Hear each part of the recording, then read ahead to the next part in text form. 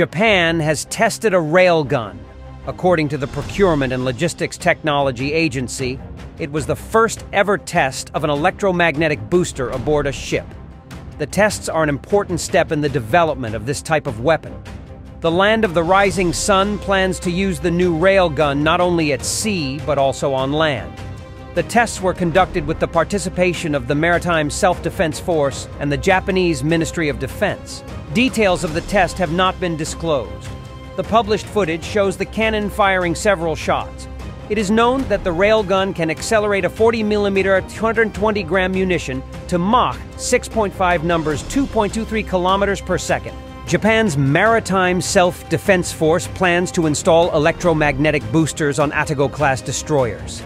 These ships are characterized by advanced capabilities to generate the energy required to operate weapons.